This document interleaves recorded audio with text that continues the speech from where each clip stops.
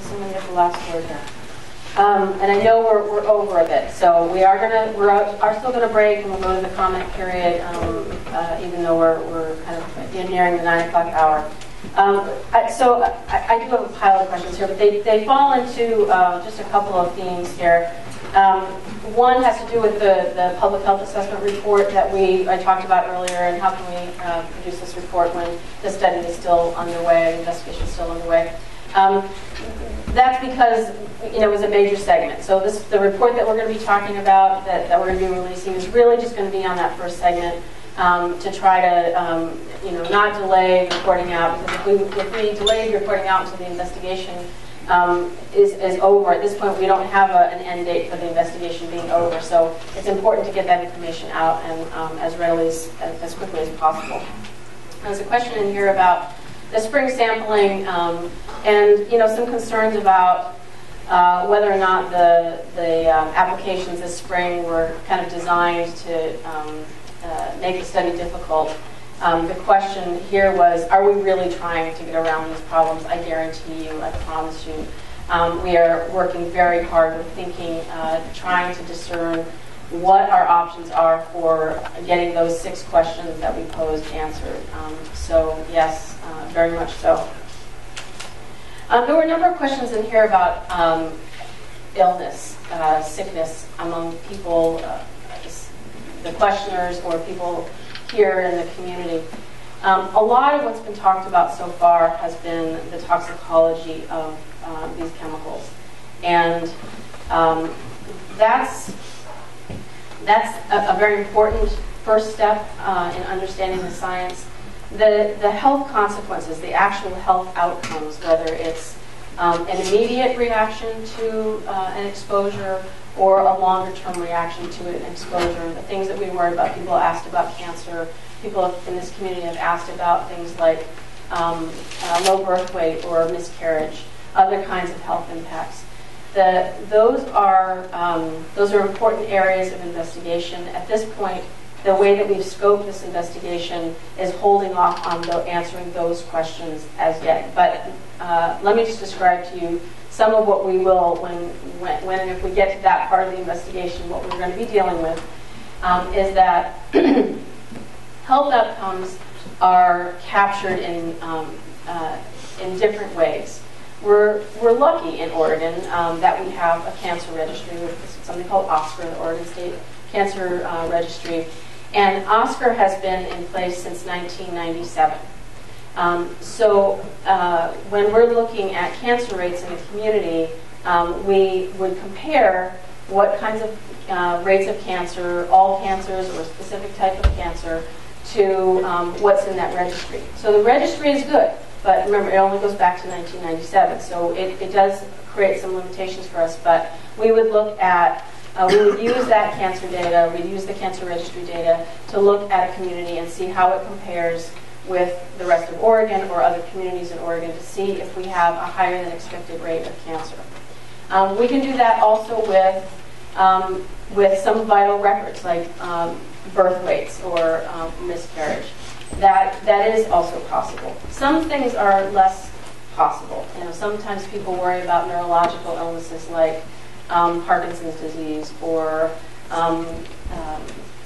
MS.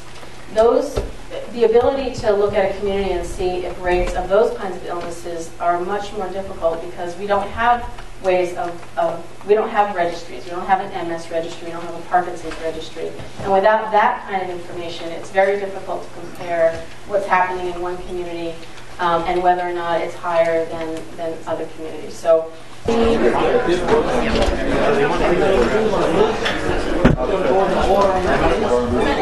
What's that? Yeah, I know.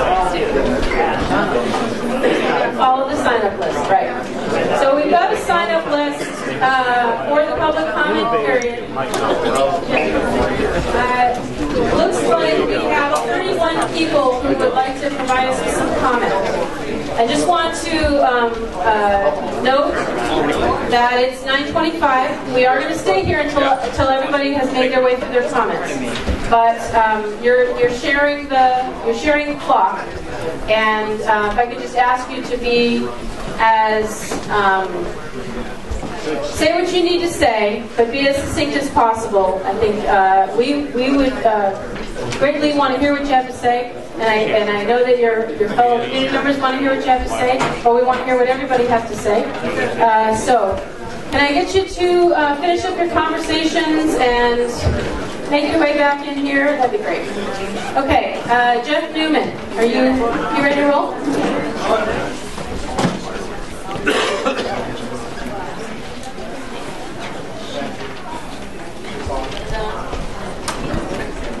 Sorry.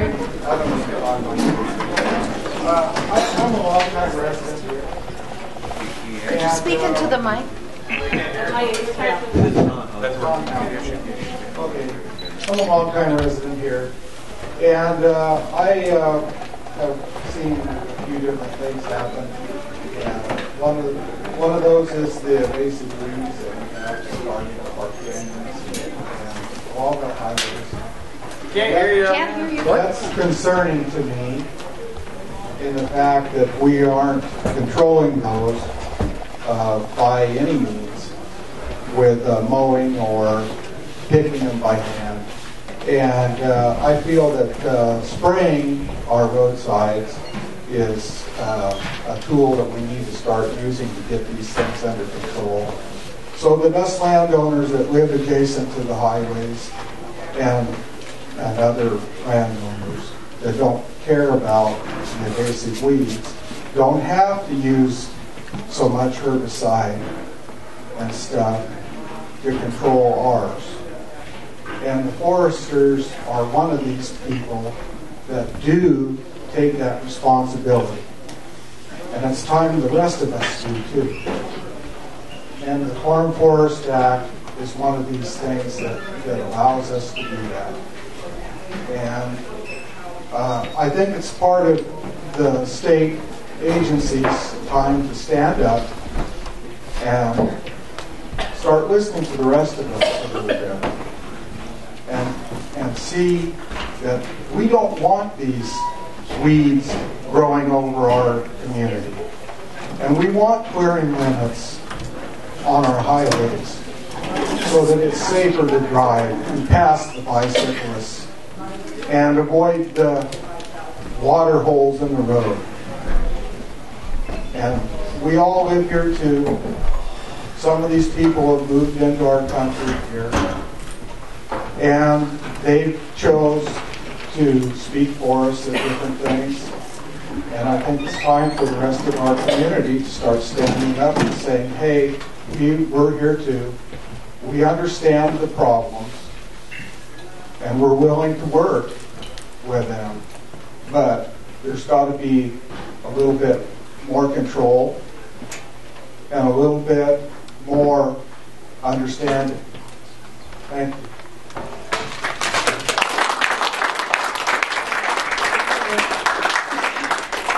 Sandy Newman, I think you were next. Sorry. Excuse me.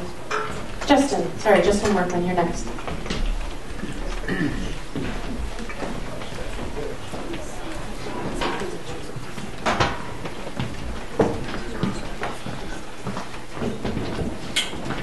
Hi, everybody. I want you to know that this is not an anti-logging movement. This is a pro-health movement. Yeah. This is about your children not being exposed anymore to these chemicals that there's so much uncertainty about.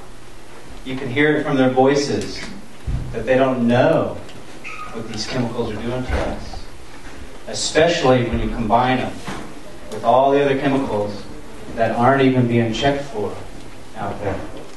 So, to not allow the data from my child to be added into this mix of stats and data, numbers, and percentages is really quite alarming.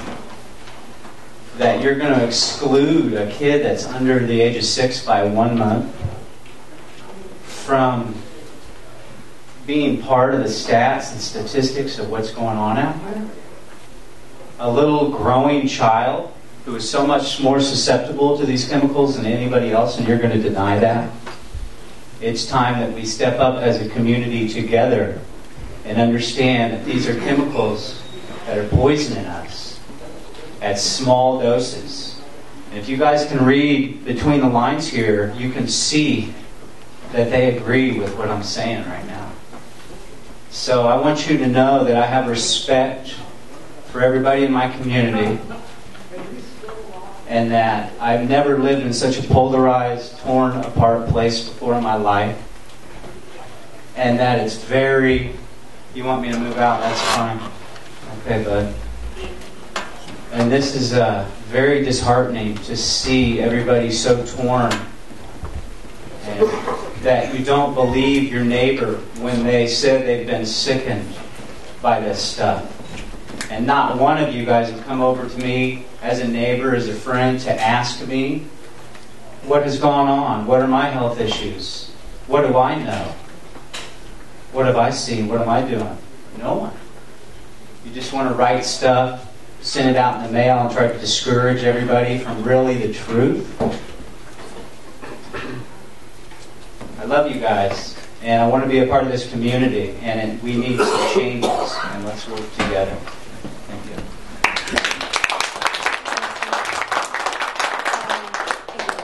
Audrey Moore? I kind of got you, if that's okay. I'm not trying to negate anybody, but this is kind of where the people are. It was interesting trying to figure out what I wanted to say, because to put it into context, I've been called a radical by some of the people that know some people in this room at least. I'm emotional, I'm angry, I'm a lot of things. And you know what I am, and I'm not going to apologize for it, because my husband and I moved to Oregon over 12 years ago. We retired thinking that we were retiring in a wonderful place where we could have the 4 seasons, it wouldn't be too heavy. I can give you all the reasons. We didn't know until last year, however, that I moved to a toxic soup bowl, and that the helicopters that I've been seeing for years were actually dropping poisons into the neighborhood that I breathe, the air, and the creek that flows down my backyard that could potentially be contaminating my well. The elephant in this room, it's a phrase I know that's used a lot lately, but the real elephant in the room is that this is not new. Oregon has been poisoning its citizens for over 40 years. It used to be Agent Orange via helicopter in this state. All that's changed is the name of the chemical. And I'm not saying any of it's intentional. I agree with the gentleman that said that we're not trying to stop logging. We're just trying to get some sanity back on the fact that these are dangerous chemicals. The studies lately, all the science I get, and I've connected to as much as I can't keep up with it. The low doses are the danger. It's not the big doses anymore. That's what we used to think. We used to also think the earth was flat. Science now is doing studies so fast on the volatility of these chemicals. They're considered ultra-hazardous for a reason. The principle that he was talking about in Europe when it comes to atrazine, this was after atrazine poisoned their water. You can't get it out when it gets in. We're doing this on tributaries that don't have fish in them. As long as there's no fish, it's okay to do a helicopter over the water. But guess what? That tributary feeds the tributary that has the fish, and if it's not that one, it's the next one down, because water flows downhill. When we do these clear cuts on the hills, all the mud comes down and gets into the water. Just watch after it rains. It's so obvious. So there's a lot we have to be concerned with. My biggest concern is the fact that we're talking about this like this investigation is it. Wow, look what's happened. Is it real? Is it valid? It's been going on in this state for many, many years. There's a history. Just look it up. Google atrazine, in fact. You're going to get 1,850,000 hits. Google glyphosate, because my valley, I'm from the Illinois Valley. My husband and I drive all this way to have this platform to speak to people about the fact that I did not plan on retiring in a toxic soup bowl. And the fact that I was at the park meeting, and many of you sitting here were there, and it just seems to be, we can't possibly have more than one meeting a month, but the backlog is incredible, so we'll have to extend our hours a little bit so we can get to the people that have been waiting for years that have been exposed. And now we know something's wrong here, or we would not be having this meeting. You wouldn't have been spending all this time, effort, and money. Something's definitely wrong. I'm simply asking, get to the heart of it, because this needs to stop. Hey. Yeah.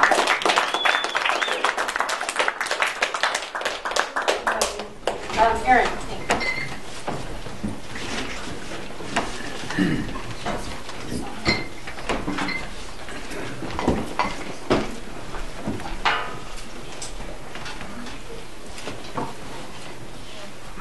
So I'm actually speaking to all of you guys. What advice do you have to the parents of the kids who tested positive? Because you all may think it's okay for your kids to be poisoned and to drink imazapyr every day. But I do not think it's okay that my children have 2,4-D and atrazine in them. And I do not think it's okay that children should be allowed to drink water that is contaminated with imazapyr. So I want to know what advice, I want advice from the agencies about what I'm supposed to do as a parent. What am I supposed to tell my kids in 30 years when problems start creeping up? Oh, the state thought it was okay for you to be poisoned because it was just a little bit. How are you to ensure us that this investigation is fair and the integrity of it? Can you answer any of those? Anybody? Well,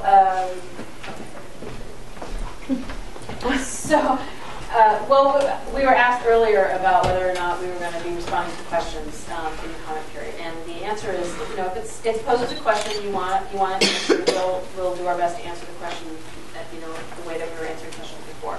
So, can you all hear me? Yeah. Okay. Yeah. What I heard was two questions in there. One is how to provide some confidence to parents that if their children are being exposed to concentrations of imazapyr in their drinking water, what advice could we give you? And the second question was about the integrity of the study.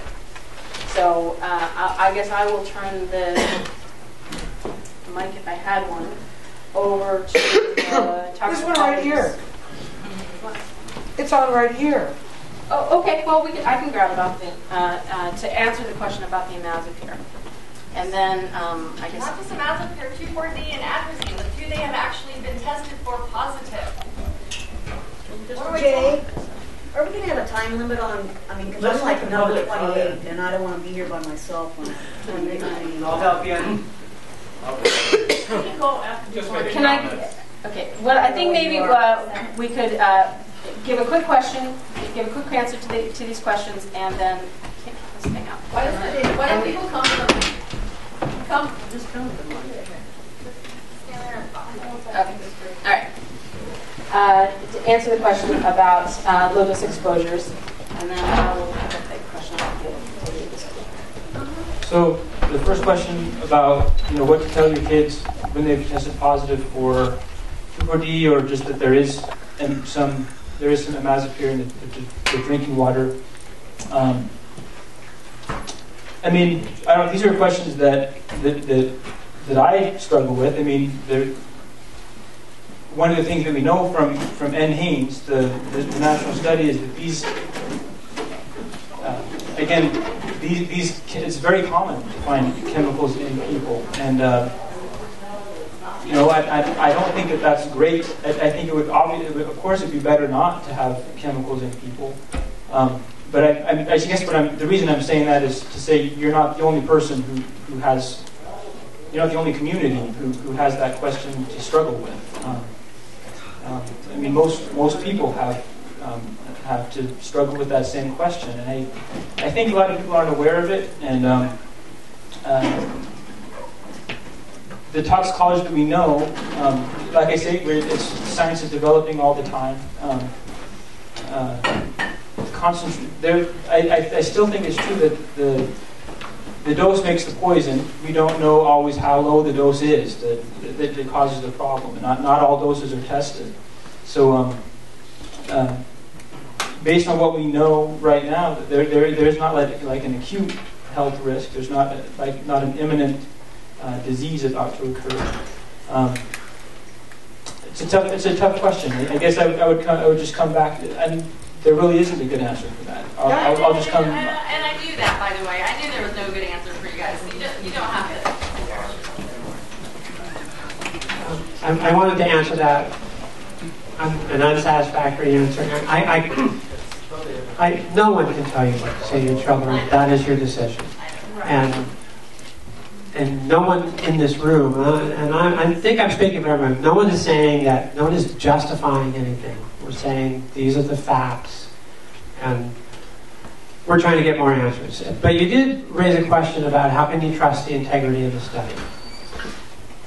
And all I can say is that, I'm working with a big group of people, and I'm sure if you were to ask any one of them, they would tell you that I'm really stubborn and I can be really annoying. But I think, quite frankly, the same goes for everything else. I continue to be impressed with the integrity of the people that I work with. And they are committed to expending the resources, whatever resources they can cobble and scrape together and find the answers. And we've been very clear about what answers we're trying to get.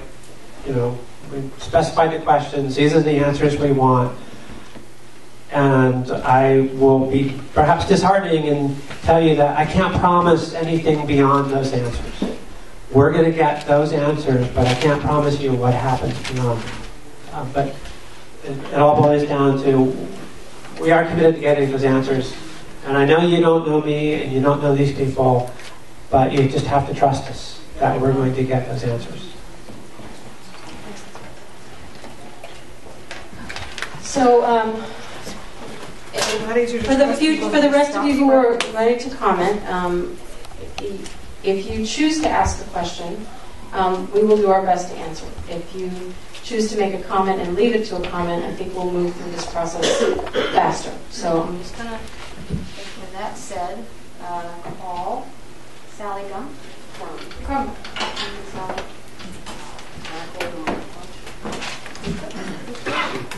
I just put it. It's okay. Okay. I just want to talk to everybody because I was making observations through the whole meeting, and I've lived in the neighborhood for 40 years, and I've watched the population of frogs and salamanders go completely downhill. There's maybe 1/10 as many as there were even 40 years ago, and that's where I stand. I mean, I stand on my land where I've been 40 years. But what I want to say is that there's no sides here. Because we all live on the earth, and this is a problem for all of us.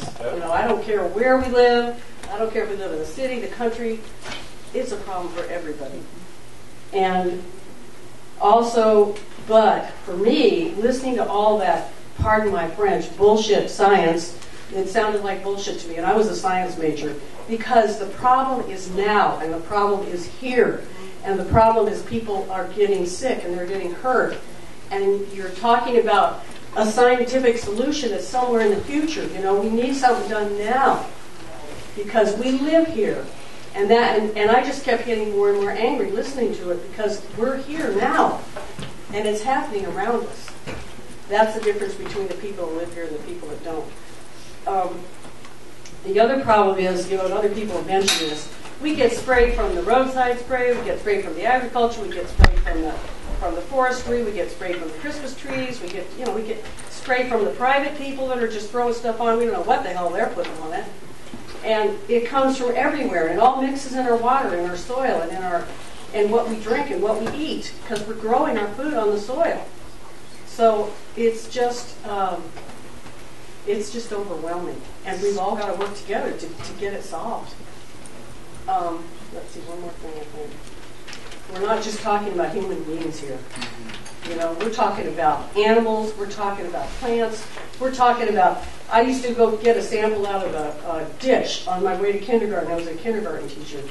And I'd get clear water because I had an aquarium where we were raising tadpoles. I would get 50 different kinds of organisms. I mean, my kids would be fascinated by what was going on with all those organisms in the ditch.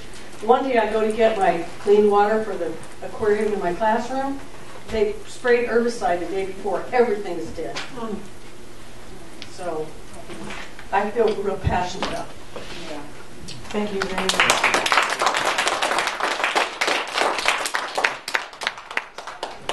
Mark Mintier.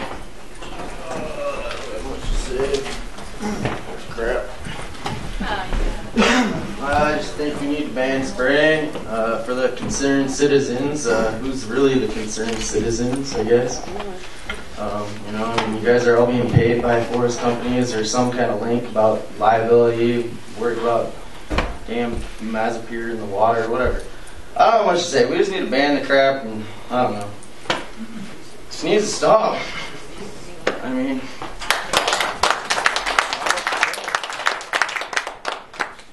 Yeah. I'm going to leave my space for a lady that wants to leave earlier. And what is your name? My name's Sue. Sue? Sue Lance. Sue Lance. So I'm Number gonna, 28 on number there. 28.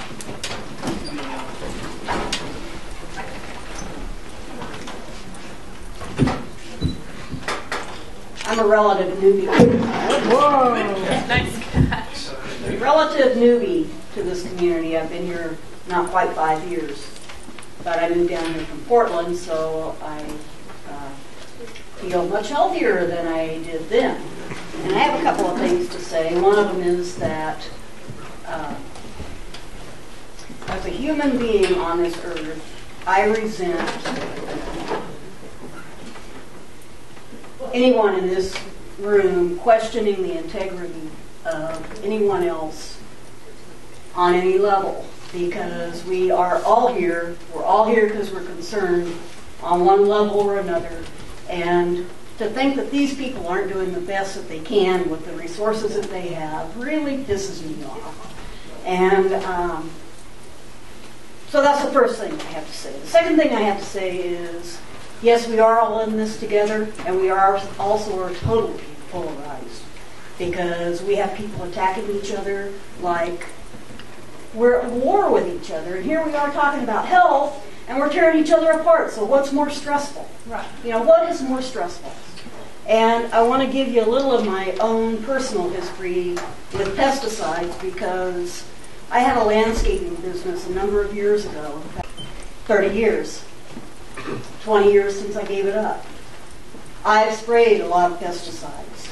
I did it in my landscaping business. I did it when I worked with at Oregon Health Sciences University, the Metro Zoo, all the other places that I worked when I worked for other people.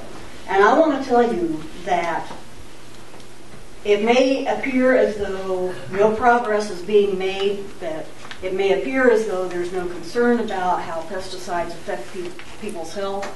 But having been there a long time ago, I've seen the changes that have occurred in the laws, in the licensing, in the requirements for licensing, the number of chemicals that have been decreased because of their problems with human bodies and animal bodies. And that's not to justify any continued use, and it's not to justify that everything's just hunky-dory and let's just go on and do it. But I also know the issue from the side of trying to take care of things when you're one person and you've got a whole damn, mile-long area to weed, and you can't possibly do it by hand. There is value to pesticides, but there is also non-value to pesticides. But we're not looking at it that way. We're looking at it as a health concern, and it is a health concern. Lots of things are health concerns. Alcohol's a health concern. Tobacco's a health concern. Pot's a health concern. Not here. But that's our own choice. Yeah, these are our choice issues. Okay, I'm not trying to Poisoning of have an innocent argument. people. Let I'm just trying to voice my opinion. And I'm not trying to justify any use of pesticides or anything else. I'm just saying we are on a course of making it better. It may not be the best, but there are a whole lot of instances in this world where we're not at the best. Or, for instance,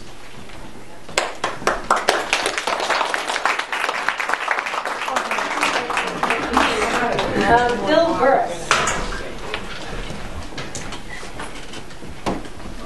My name is Bill Burris. I live in Deadwood, and I'd like to make several comments related to the scope of the future studies. I got something in the mail the other day that mentioned the right to farm. A number of it in Deadwood have small farms and gardens. Most follow organic methods. And we are concerned that if there is spraying and drift, that's going to affect our crops. It puts us in an ethical bind. If we're trying to sell at farmers markets or we have a small CSA, I guess we have to be upfront and say, we don't know if this is pesticide free or not. So I'd like to think the agriculture guy to take that in mind. Another issue is, and probably the most important to me, is I have 3 small grandchildren. These are country girls. They don't stay in the house and play video games. They go outside and play. And in Deadwood, that means in the rain. And so I'm very concerned if there is the drift, it's picked up by the rain and the fog, they're going to have that exposure. And then the third concern, really more from listening to the study reports, the scope of the study. It seemed like the previous studies had been contaminated by outside variables that seemed like you'd get a little more control if the EPA set up the spraying and did the spraying. You would know what, when, and where that spraying had occurred. So please take that in mind for future study.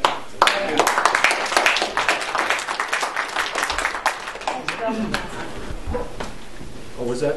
Ray Kinney. You left. You left, okay. Ann Clem?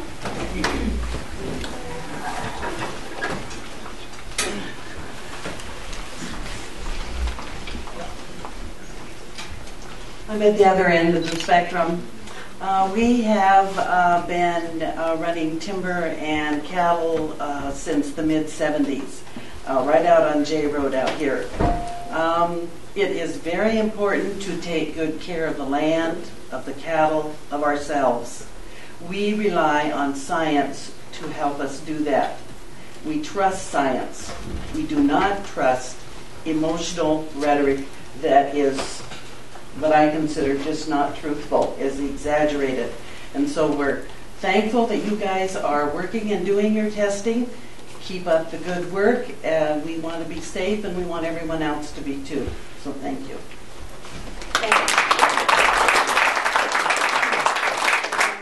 Khaki verse? I'm Bill, not Khaki. She had to go home. But I forgot one important point. She also said, be sure and thank the agency people that are here, and I do that. I know you have a somewhat thankless job, lots of different pressures. I forgot to mention orchards. I have a 5-acre chestnut orchard within 2 miles of a most likely spray site. My neighbor just down the road, also within a couple miles of a spray site, is trying to get established an organic apple orchard. And she has very great concerns over what the impact of this spraying will be. Thank you. Thank you, Khaki.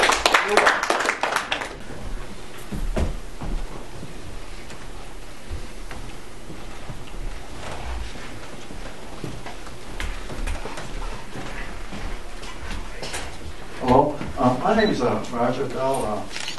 I'm just a visitor observer over here, and I'm originally from Michigan and then in Southern California. And I bought a place up here in outside Myrtle Point, 40 acres in the coastal mountains in the temperate rainforest here. And I met a lot of interesting people up here, and I met an old man in a winery up there, out of remote there. And so it was emphasized that Oregon, and I drove up here from Coos Bay today, and I noticed how beautiful Oregon was there and how nice it was along the coast here. And when I come in a little bit, I see some of the clear cuts here. But anyway, it was emphasized that this was God's country, Oregon, up here where I live up there. And then I realized I had a well dug about a year and a half ago to gravity feed down I grow some organic food. And I wanted a gravity fed water system instead of using the draws down, which the water comes down up from the timber companies there. And so I found out about this community here by accident from a well company, from Christensen Well Company out of Coburg. he did a neighbor's well, and so I had one put in too. And then it was mentioned that they had a problem with chemical herbicides getting in the water, and you mentioned Triangular Lake, so I tracked it down a little bit, and I found out what Dayon was doing, and so it kind of led me to here, and so I retired at that time, so I got active in this, and from what I've seen here,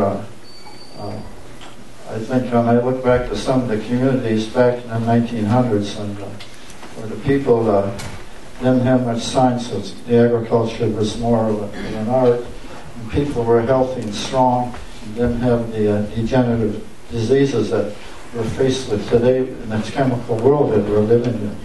So I just see what you're doing here is the active thing, which is a start, but I think the country itself needs a lot more than what you have here, and it's a start here, and the society demands the cheap food from the industrial agriculture, and we live in a chemical world with the oil age what we have, and people are in their convenience, and it's more money oriented. So I don't know what the answer is, but I think the will of the people have to take things in their own hands if it's growing their own food, and the younger generation has to do something. And the immune system from the younger people, if you look at the statistics back in, we're 34th in the world as health-wise for younger people for 30 and under. Actually, Cuba is above us. Cyprus is the other one below us. So, we have here the big powers that be with the money and everything, and like the androzine was banned in Europe. Over there, the chemical companies have to prove and provide the money and research to the, I don't know if it's the health government or the European Union, and if they feel it's not right, they have to get more data. They can't hide or manipulate the data, and so they can, and they've had a problem with the groundwaters with androzine, and it's a known fact, and that's what's dangerous, and so I just hope all you people good luck, and I just make some comments, that's all. Thank you.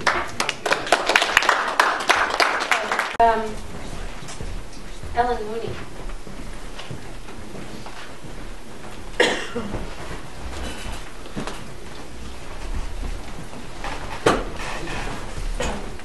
I've been a community member here for over I've been a community member here for over 35 years. Been exposed to a lot of spraying. We use herbicides on our property as a tool. It's not excessive. You use it as needed. I was in the test study. My test was a .41. Everything else was negative or too low to detect. I'm not concerned with this. I was concerned when it first came about because I didn't know the answer. So thank you for doing this study. I feel confident that you use protocols. I feel confident in the science. I do think that when there's a spray that we need to look at that again. But at this point, I'm comfortable with the results and I'm not concerned. The thing that does concern me is that a few vocal people have spoken for a large silent group. And in the course of doing that, we no longer have our roadside spray. We have a horrendous issue with knapweed. It's totally out of control. You cannot get that by clipping it. And we need to spray again. We need our roadsides just to be controlled. And pesticides need to be used as a tool. If someone abuses that, that's where the right to farm comes in.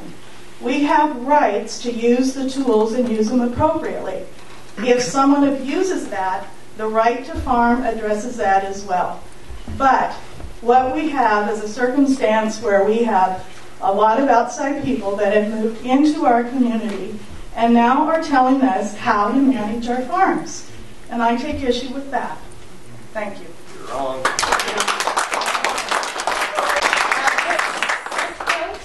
Rich?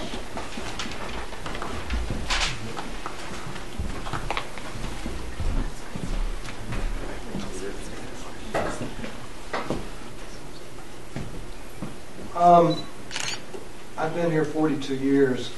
I don't know if that gives me some kind of status or older. Makes me a citizen of the area. And I've been questioning herbicides and pesticides for 40 years.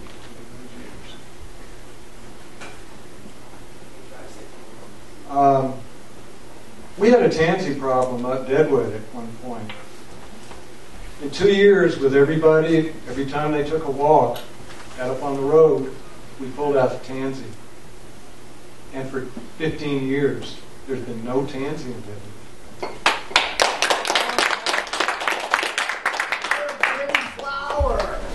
Yeah, why'd you do that? At one point, we had a couple of guys. Monsanto wanted to be very kind to us. And they actually flew him out from New Jersey, a chemist. And the salesman, the head salesman of the Western United States. And we did our banter and we did our arguing and so on and so forth. Afterwards, the salesman, being the salesman, comes up to me, puts his arm around me, and says in my ear, "You don't have to worry. It's the people in the factories. You don't have to worry. It's the people in the factories who have to worry." So,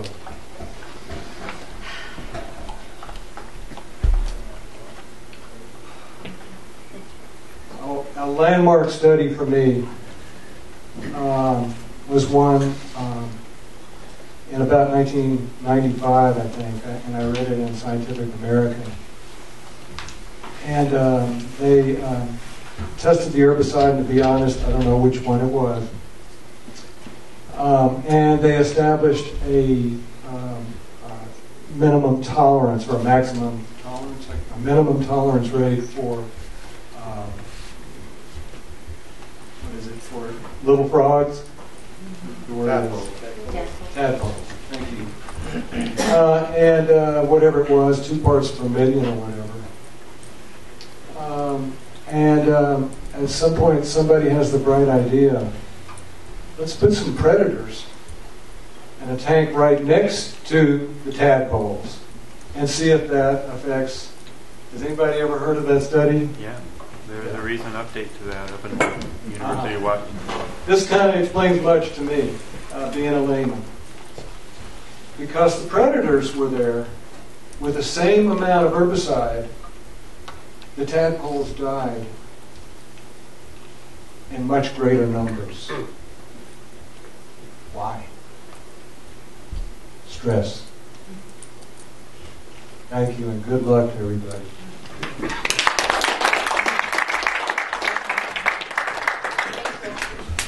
Dan Clem.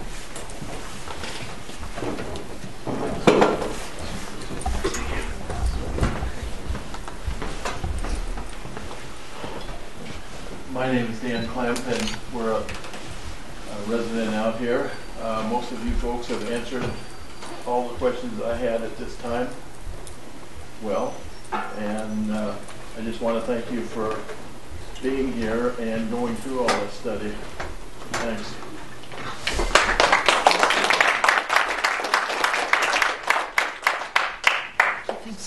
Josh John.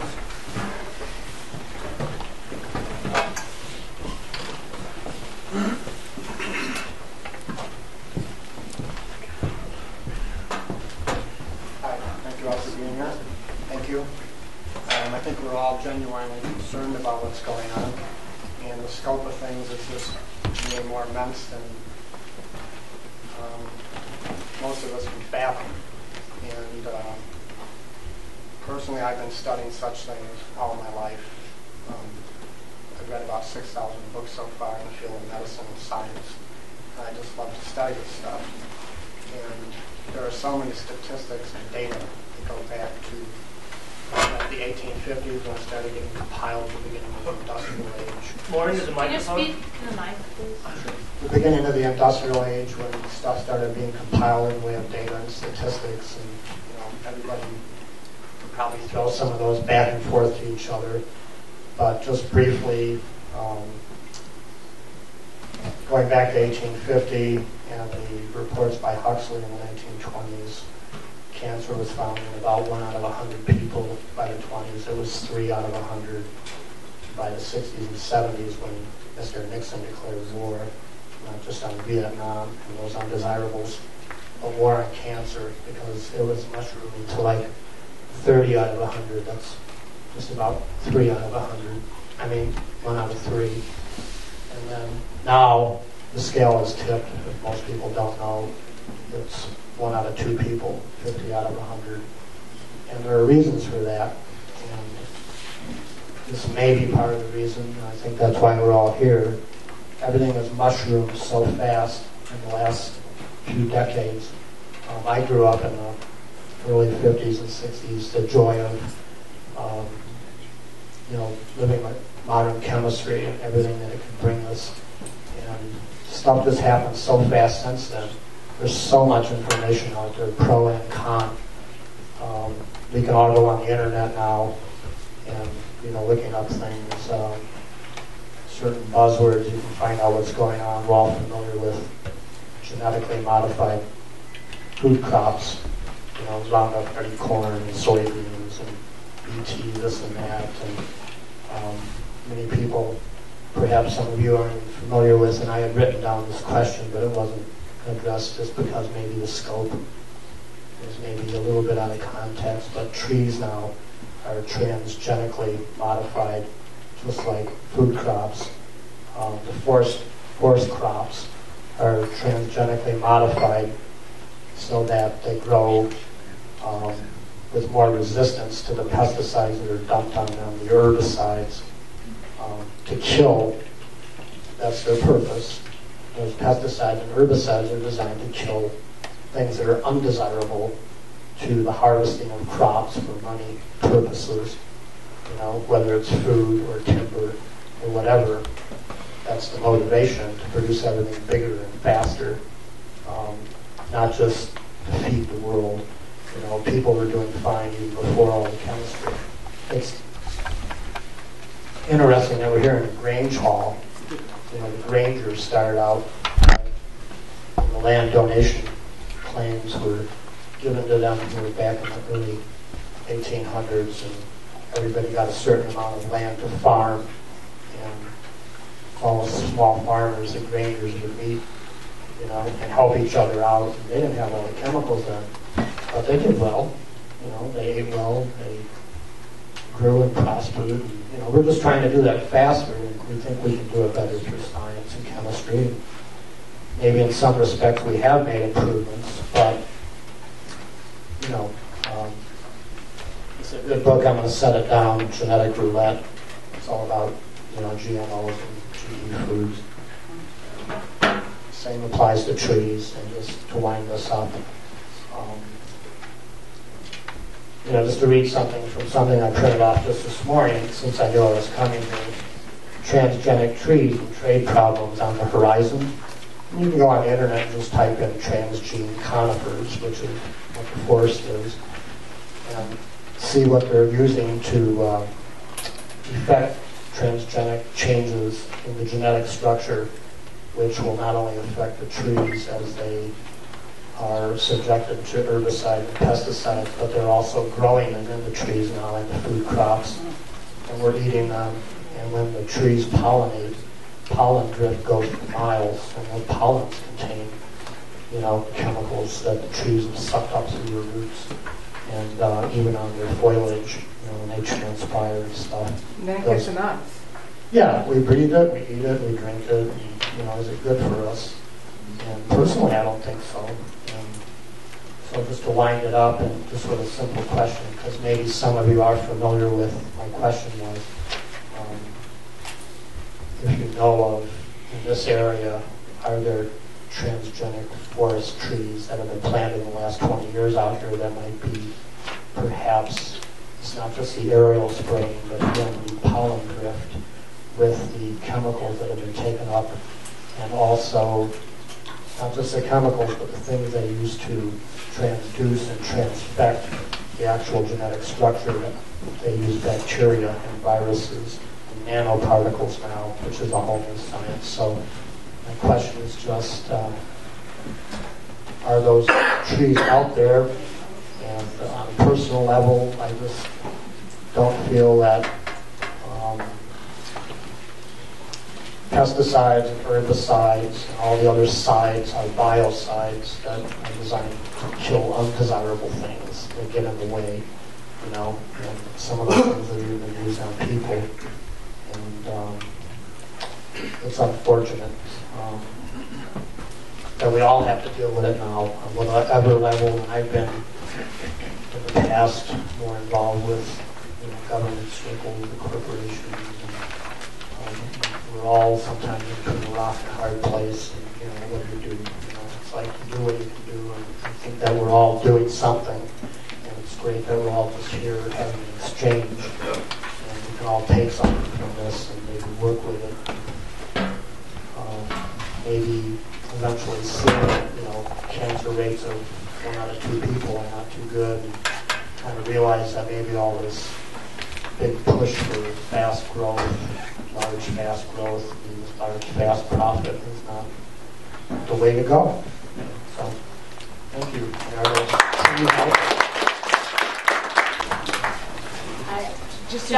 I think maybe I could ask you to talk with our forestry people offline. We have 14 people yet who haven't spoken, and I just want to. I'm aware of time, and I want to let people get on with it. Okay. Thank you very much. Okay, Jeff Thiessen.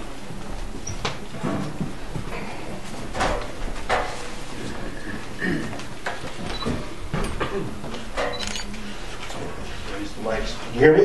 Yep. Hanging in my barn is a sign that commemorates the founding of the property we live on as of 1893. That's how long my wife's family's lived on that piece of property. We do care about the land. We do care about what happens to the land. But integral part of that land is also the community that developed around the people that moved into the community. I've heard a number of people here indicate that I've been here 40 years. How come after 40 years I don't know your face? There's people here who said, indicated that no one had come and talked to them personally. I'm sorry, maybe we have a communication problem. Maybe you need to be involved in the community so that we know who you are. I haven't seen you down at Deadwood Community Center. This is my time to comment, okay? All right. And I'm particularly in Horton area, okay? I'll admit to that. But there's a Horton Triangle Lake area. So that was my comment. There was an individual who approached me tonight who, for some reason, felt he was on the opposing side of this issue tonight from where I am. And he extended a hand of friendship, and I accepted it. That's great. That's what we need. We need to communicate, and we need to continue this dialogue. Is there a problem? Statistically, I think there is a problem. Are these individuals honorable in trying to address that problem? I believe they are. I have heard indications here that these are the decision makers. These are not the decision makers. So to express anger or disappointment towards them is a waste of energy and a waste of emotion. I thank you for what you guys have done, and that you care about what's happening not only in this community but other communities. I'll leave you with this last comment. Things are changing. In July 1, the legislature has passed an ordinance which will, in essence, make the use of all herbicides, pesticides, outlawed in public schools.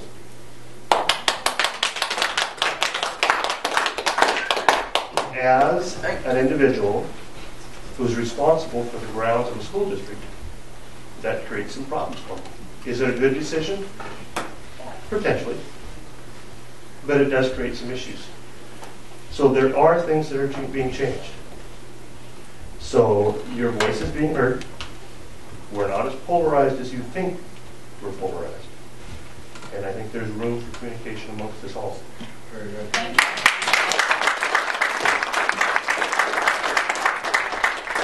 Annie, you step up. And I knew I was next after him.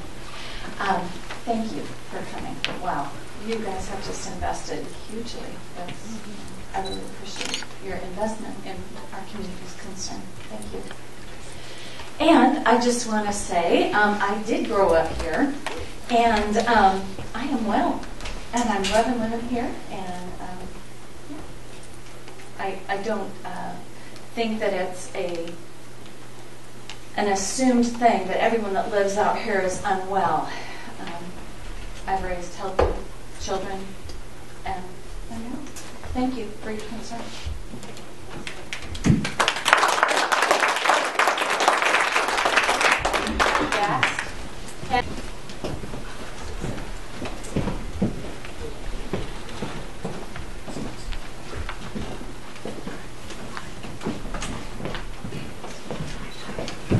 Hi, my name's Ken. I moved here in '79. A lot has changed. Most everything's been said tonight, but I want to thank you guys for coming out tonight. You've been beat up enough, and I support what you're doing. Thank you.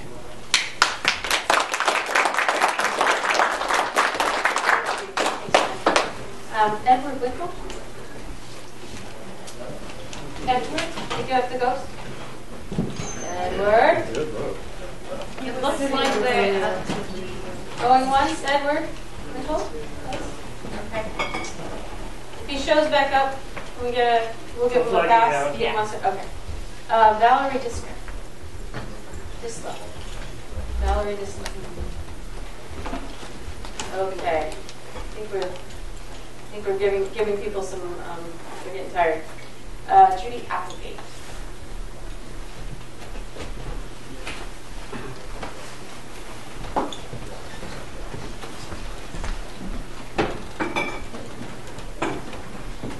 I too want to thank you for what you've done. I trust the results of your study, and I am not concerned that I've been poisoned, and will continue to support the reasonable use of what is necessary to control the weeds. Thank you.